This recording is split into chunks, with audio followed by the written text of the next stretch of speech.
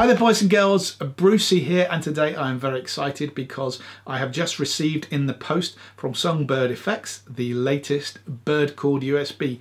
Thanks to Dieter for sending that over to me, very kind, and I'm very privileged to be able to get one of these and review it. So what's different? Now, if you've been watching my videos for some time, you know I've been using these USB to 9-volt adapters to power my pedal boards using a power brick just like this, power brick, one of these into your pedal board. You have a completely lightweight, easy to move around, and also noise free because you're not reliant on any dirty mains or mains coming from a venue. You've got a completely isolated unit that, to be honest, one of these things has powered my pedal board for almost 24 hours, depending on what pedals you've got used. But I'm guessing if you're just using analog pedals, something like a wah and an old distortion pedal, you could probably power it for weeks. It is the high drain, high current pedals such as digital effects, which drain your batteries a little bit quicker. But again, if you get something with a lot of capacity, you've got, you know, no problem getting through several gigs with one of these. And they're just great. So what's different about these?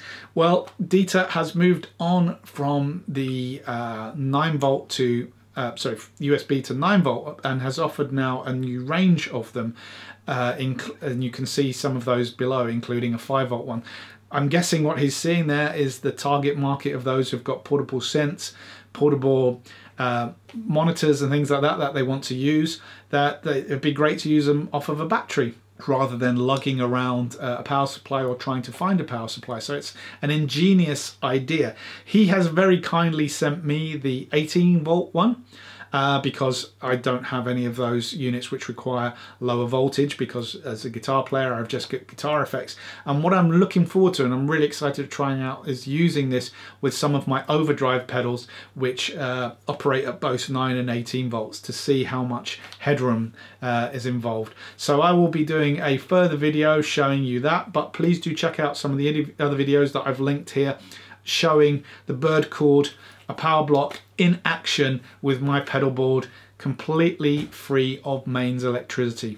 Thanks again, Dieter. All you guys out there, do check out the link below to SongbirdFX. These are great products. They come in a lovely bag, really reliable, really durable cables. A great company, well worth supporting. I've been Brucey, and I will catch you later.